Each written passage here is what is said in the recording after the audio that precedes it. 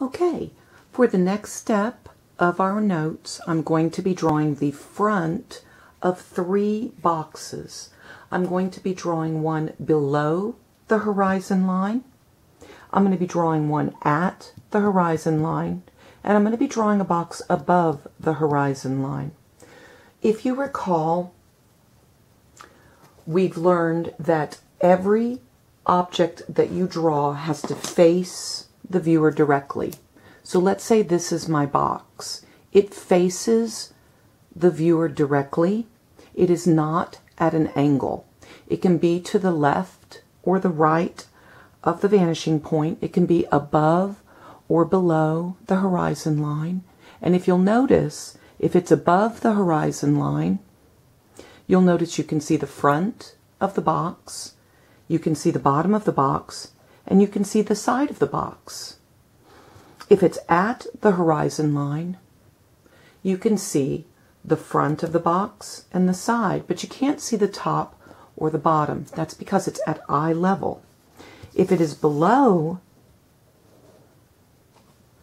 the angle of the camera is not very clear, but you can see the top of the box, the front, and the side. Now, notice how it changes. If it's right at the vanishing point, you would only see the front of the box. If it's low, you would see a little bit of the top, and we'll do that in the drawing.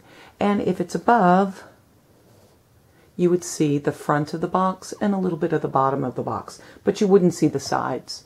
So where you place your box will determine what part of the box is visible. It's in relationship to the horizon line and the vanishing point. And remember, the vanishing point always lies on the horizon line. It does not have to be in the picture plane, but it does have to remain on the horizon line. So, I'm going to begin by drawing one of my boxes below the horizon line. Now, in order to make sure that your box is parallel to the picture plane, you're going to take your ruler and you're going to line it up with the bottom of the paper, making sure it's nice and straight. And you're going to draw the line for the box straight across. Go straight across. The top of the box, I'm going to slide up a little bit. Draw the top of the box. The top edge of the front of the box. Now, I'm going to put the side of the box in. Notice, when I line up my ruler, I am making sure that it is going straight up and down, because it must be parallel to the picture plane. Parallel means running the same direction. If they were to extend forever, the two lines would never meet. This side of the front of the box is parallel to the left side.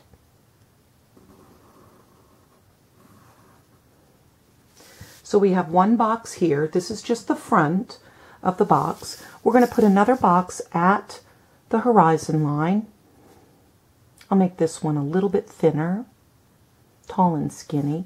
You'll notice the see-through ruler allows me to make sure that my line is parallel to the picture plane, straight across and straight up and down.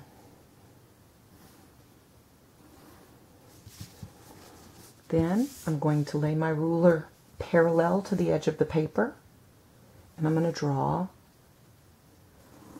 the right edge and the left edge. Okay, so there's the front of my second box. Now you'll notice that because this box is going to be a solid object, I'm going to end up erasing the line as it goes through the box. But you can go in later and do all of your erasing, or you can do it as you go, whichever you prefer.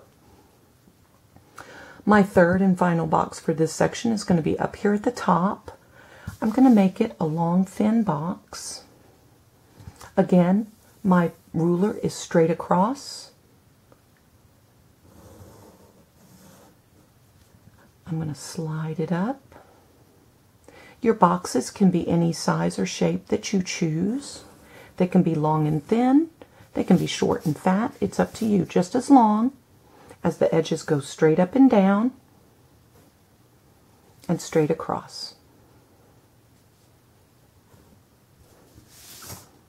Now, I have now drawn the front side of each of my 3 boxes.